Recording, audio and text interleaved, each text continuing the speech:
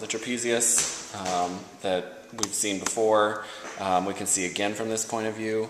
And if you're sort of getting comfortable with your partner, just take a minute to kind of explore the limits of that trapezius and figure out where it ends and where the clavicle begins.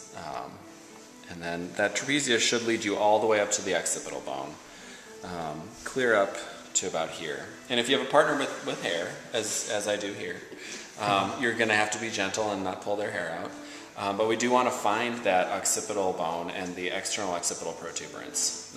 That's helpful when we get to doing massage in the area of the suboccipital muscles. So I'm just going to put my hand on the front of your forehead so that you don't feel like you have to hold your head in any particular way. And then I'm just going to use my thumb to try and identify that central point. There it is. And there's a nice trench right in the middle of the neck that if you just sort of follow that all the way up, it'll just naturally lead to a conclusion. And that's going to be the external occipital protuberance. Just below that point, there's a space, and that's where the suboccipital muscles are going to be. The spinous processes of the cervical vertebrae are not particularly obvious visually. They are palpable if you get in there.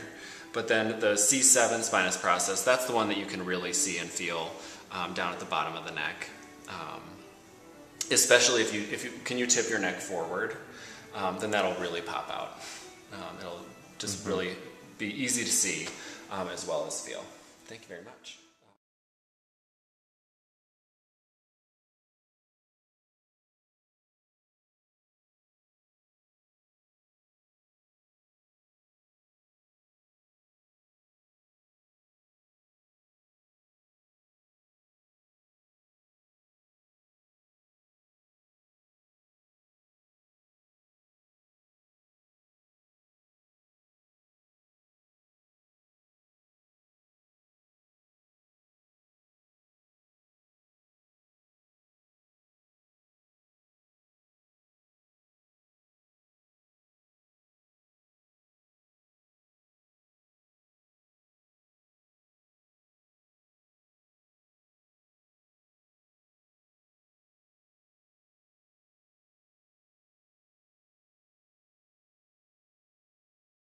Okay, so if I want to identify the transverse processes of the cervical vertebrae, I have to go into the posterior triangle in between the sternocleidomastoid and the trapezius.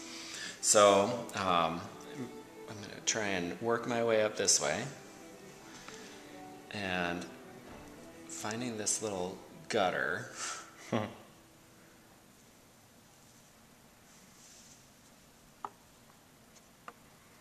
There.